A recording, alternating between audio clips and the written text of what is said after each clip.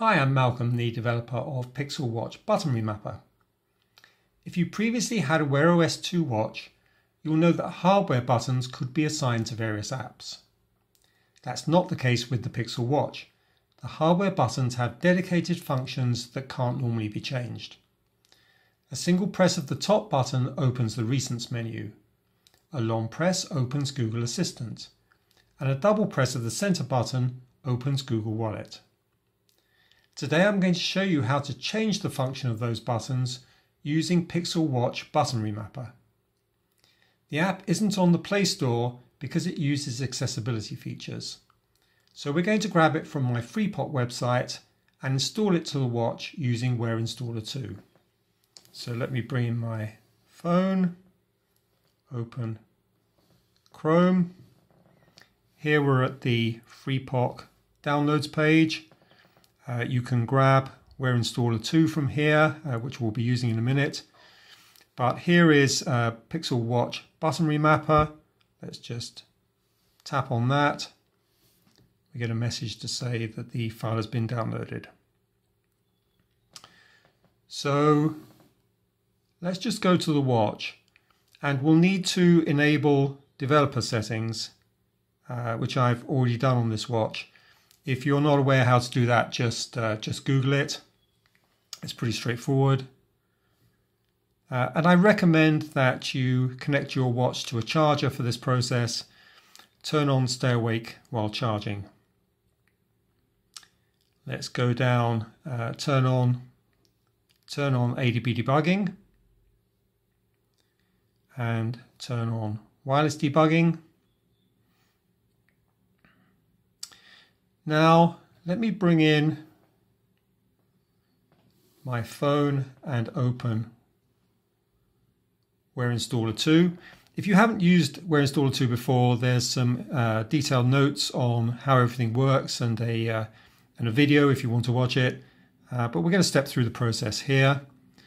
And the first thing is to enter the IP address of the watch on WearInstaller 2's home screen.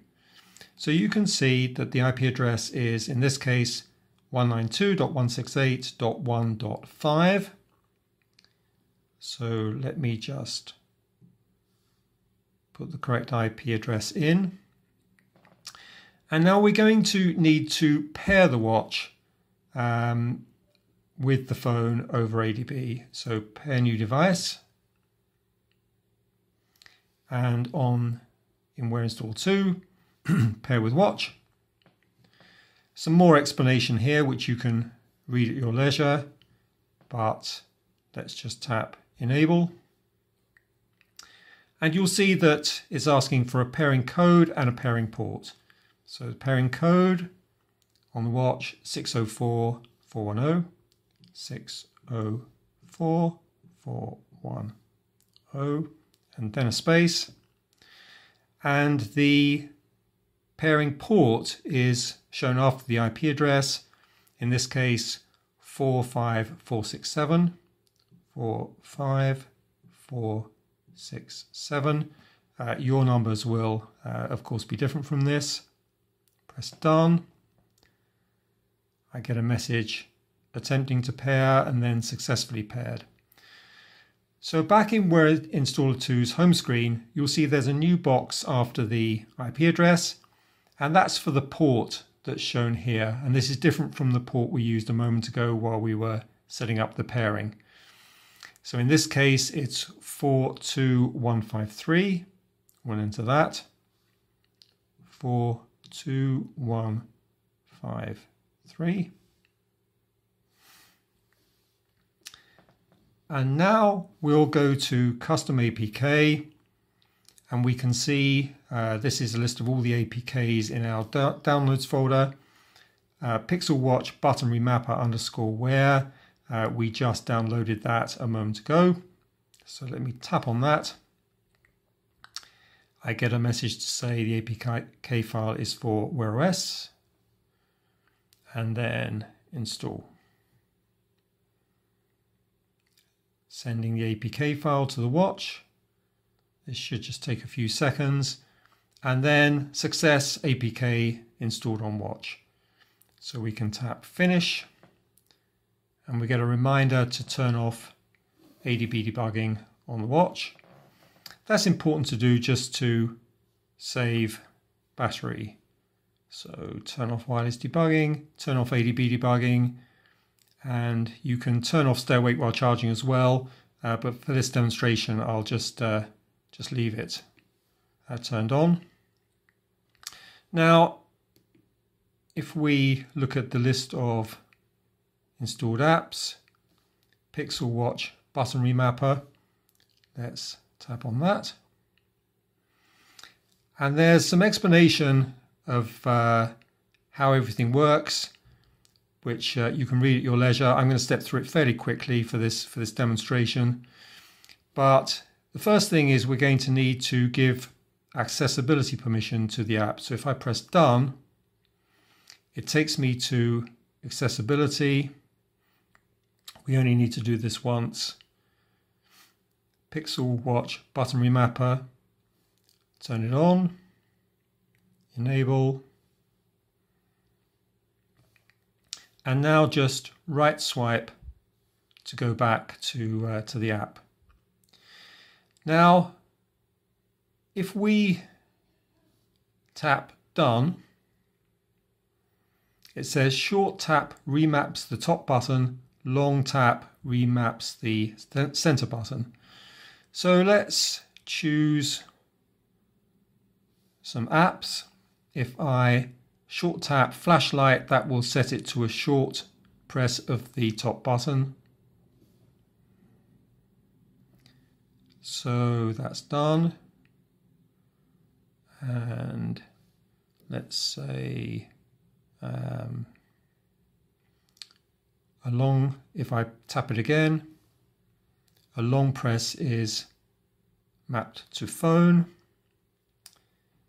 And if I long tap, that will reassign the central button here. And let's long tap and set it to Wear Media Toggle, which is another one of my apps. You can check a video for that if you look at my feed. And now we're done. So now if I short tap on the top button, a little bit difficult to do while I'm in this video, it turns on the flashlight. If I long tap, it opens phone. And if I double press the center button, not quick enough there,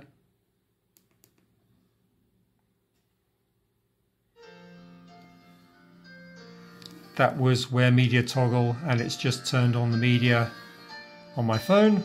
Let me turn it off again.